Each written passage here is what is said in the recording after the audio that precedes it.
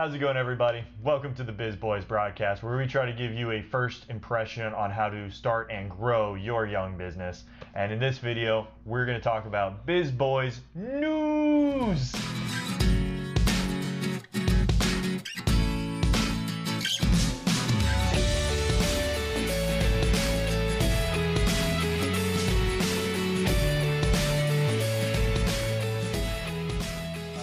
Try to give you the updates on how the business world's operating, where we try to give you updates on big and small businesses and see how it affects maybe how you are going to operate your business in the next coming years. So to start off, we'll just jump into it right away. Russ, Uber. Uber. You use Uber quite a lot, right? I like Uber. Uber's great. Pretty good. Yeah, Uber. I used Lyft for the first time recently, actually. Really? Yeah. Well, no one uses Lyft. Everybody uses Uber, Russ. I actually enjoyed Lyft. It was quite nice. Okay.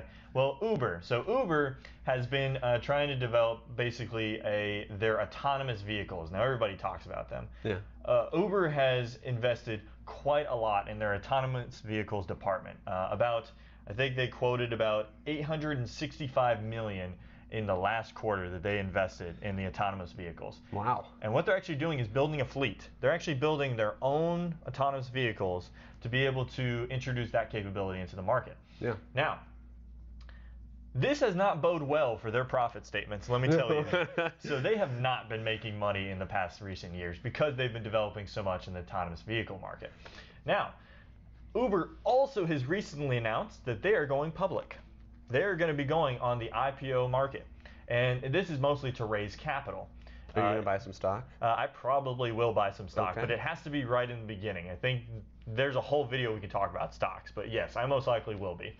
But that'll be in That is not financial advice, by the way. No, it is not. Please do not take Especially not from this guy. Poor advice. Poor financial advice from this guy. So they're going to be going public in the next recent months. And before they do, 3 Japanese companies have already bidded on their value to try to get shares from Uber before it goes public. Okay. Okay. So let's see. Those 3 companies were Denso Corp, Toyota Motor Corp, and SoftBank Group Corps, which are 3 businesses in Japan that all provided basically what's the word? Shut up. Damn it, I'll probably have to edit most of the show. Wait, you're not the editor. Stop it.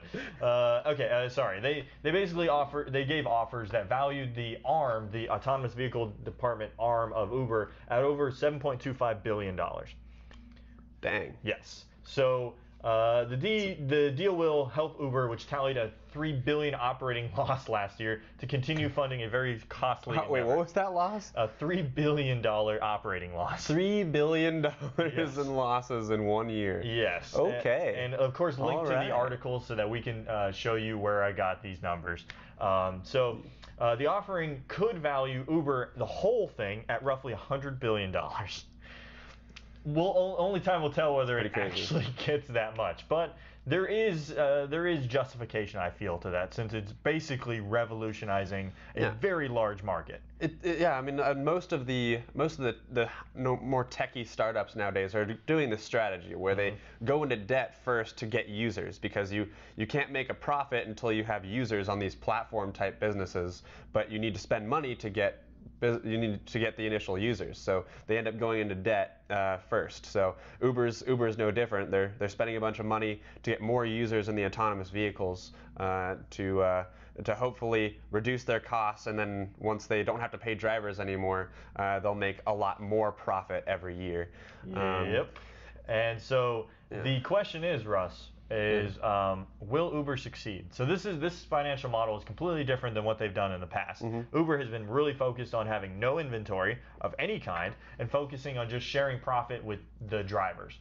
Now this is completely different. They're developing their own inventory, their own models, which means they need to maintain and have security over their own inventory, which could severely decrease their profits. So do you think it'll succeed?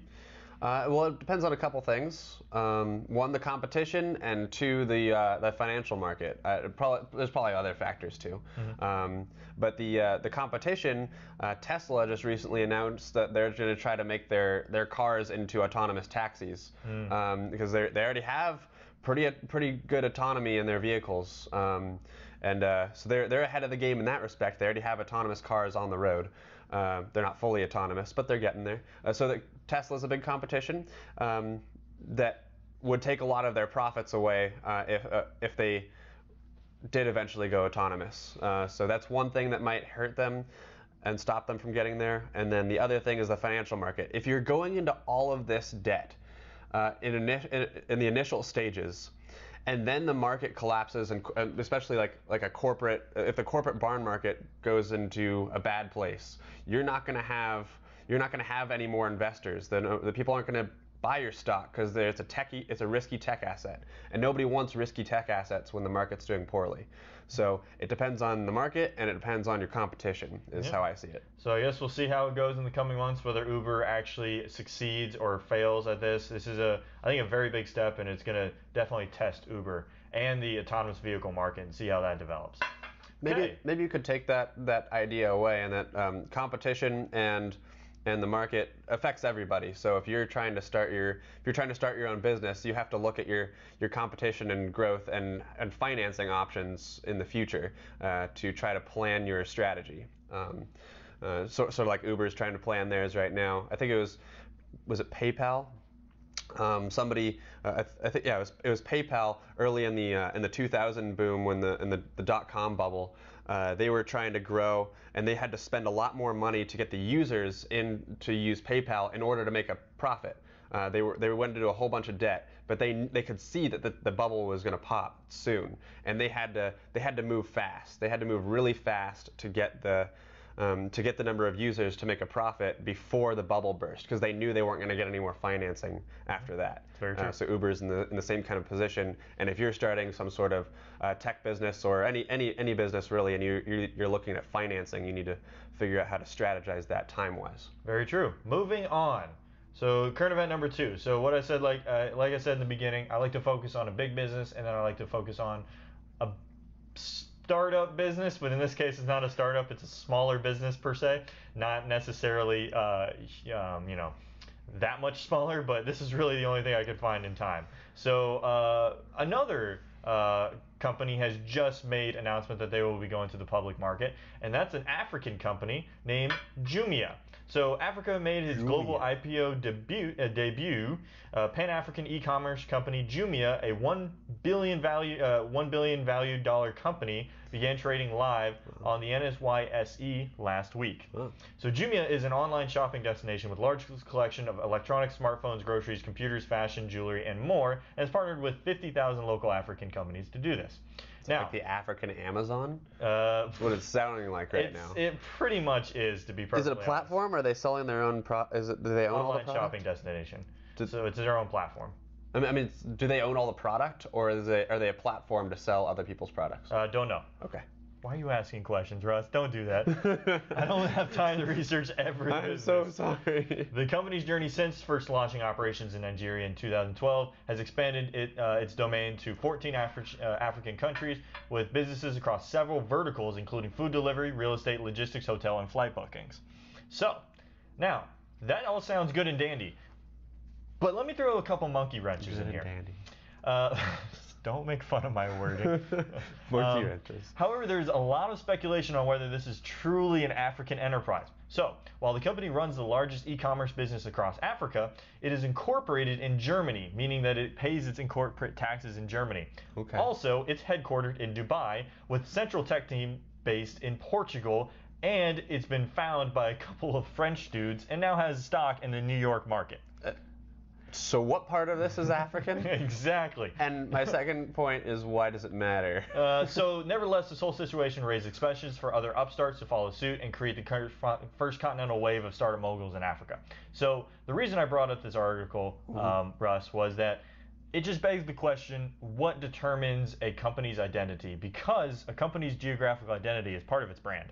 For a lot of companies, it houses its brand from where it's from and where it's based. Okay. Yeah. That's kind of the whole idea of between American made, right? We Americans love American companies. Yeah. So, what do you think? What part Watches of a company? from Switzerland. Yeah. Sausages from Germany. I guess. Belgian waffles. Belgian waffles. Germany beer. Yeah. Yummy. It's geographical identity is a huge part of somebody's brand. So the question is, what determines someone's geographical identity? Is it their headquarters, their primary market, where they pay taxes? What determines it? I don't know. That's a good. So I think the best thing I can find is that it's headquarters. For the most part, it's where you're headquartered. Is your geographical identity. But there's. I guess I'd say where the most users are. The most users, so that's where you go. You're a primary market advocate. Yeah. And I think that's also a fair definition.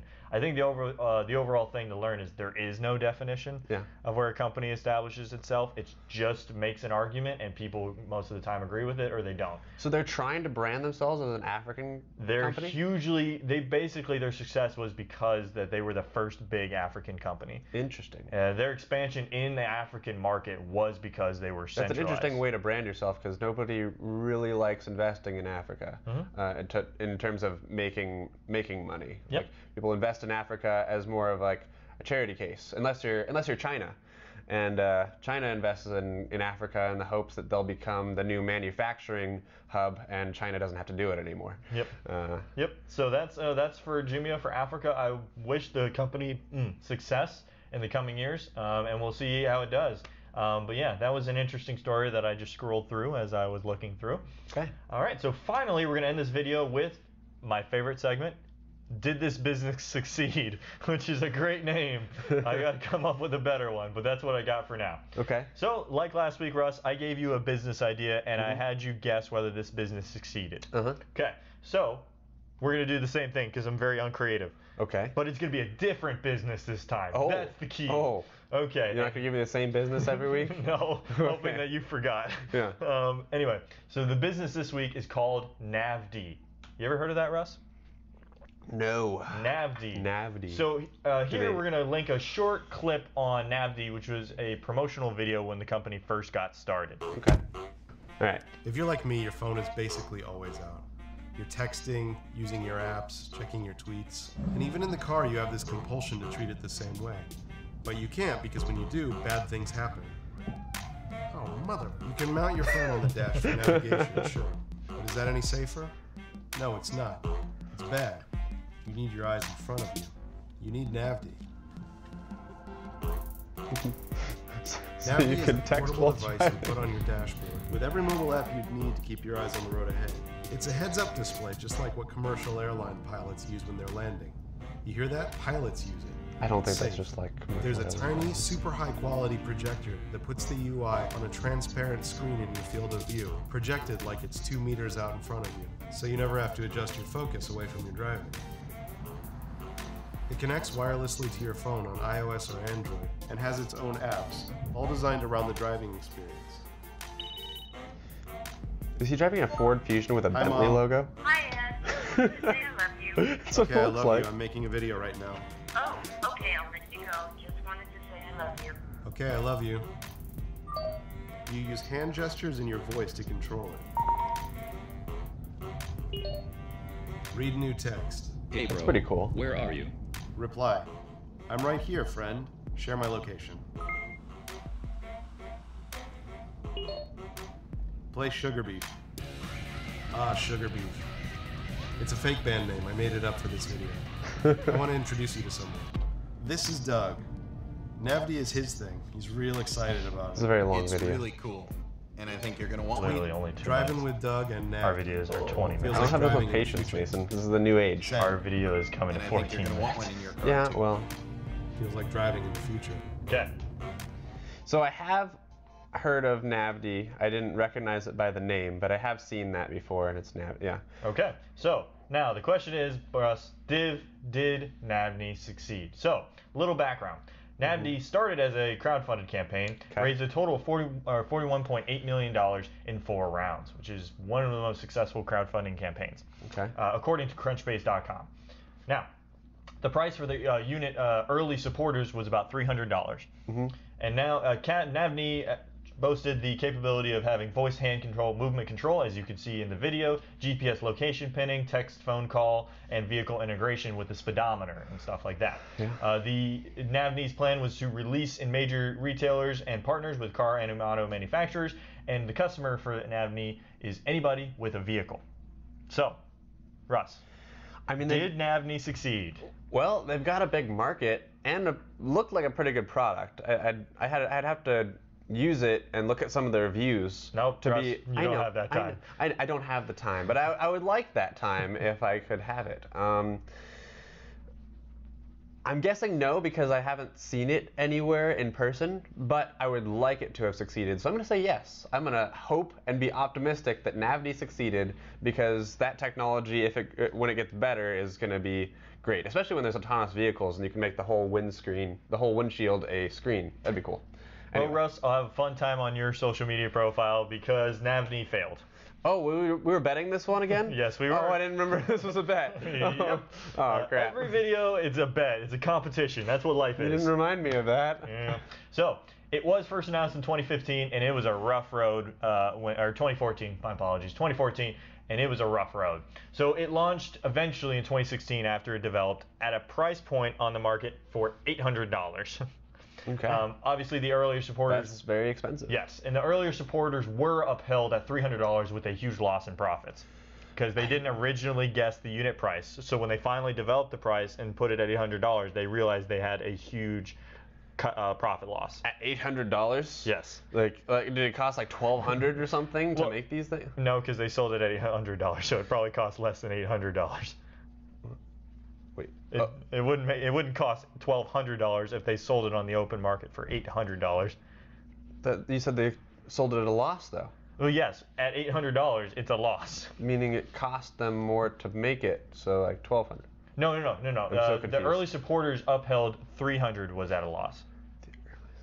So the early supporters got it at $300. That's what the loss was. Oh, I gotcha. So let me say that again. So the early supporters basically got their products at $300, where they put it on the open market for $800. So they lost money for every earlier supporter upheld. Okay. So that's a better way of saying it.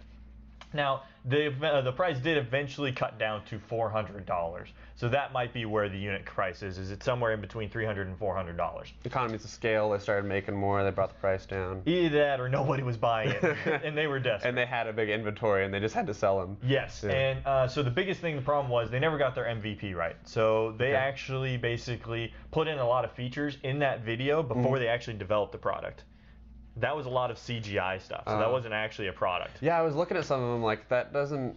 I've never... That would be great if it was real. I was skeptical about several of them, especially the voice command that said... It was a texting where he's like, I'm right here, bud, share my location. I was like, a voice command wouldn't be able to differentiate share my location. Yep. Maybe it could, but... So basically, they never defined their MVP. They never actually figured out what value the product needs to have to be valuable to the customers. So, but instead of doing that, they basically launched a promotional video. It was like, hey, these things would be really cool. We haven't invented them yet, but these would be really cool. Yeah. So that really hurt them, because through the development, they actually had to cut some of the key features in the video.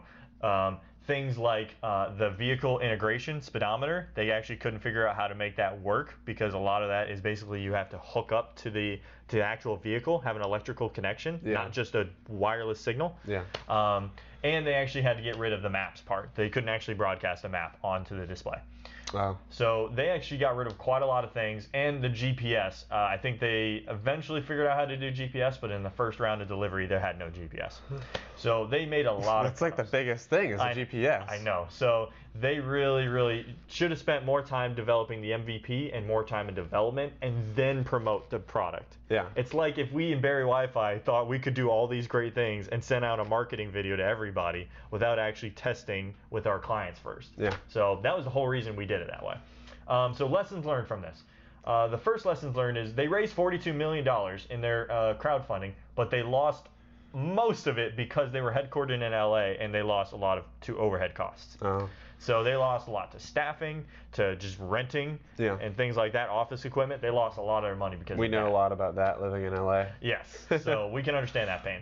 And the final lesson learned, I already touched on it. They sent out the promotional video before the MVP, which I think is a crucial mistake. Yeah. And that's a mistake a lot of businesses make. But it really ultimately was the nail in the coffin. We started putting out some marketing material a little too early, I think. Luckily, we haven't gone full blown into that yet, so we've already learned our lesson. But yeah. Yep. All right, so that's it. That's all I have for this week. So Russ, I'm gonna have fun messing with your social media. Oh no! Because you, I think you cheated. You didn't tell me that we were actually betting on this one. I didn't remember. Russ, just because you don't remember. But okay, all right, fair enough. Fair enough. So that does it for this week's on Biz Boyz News. Thank you for tuning in for today this week. Please comment, like, and subscribe. Leave any in the comments any future ideas for a video, anything you want us to touch on in the next week we can talk about. Just please let us know. Thanks. Otherwise, peace out. See you next time.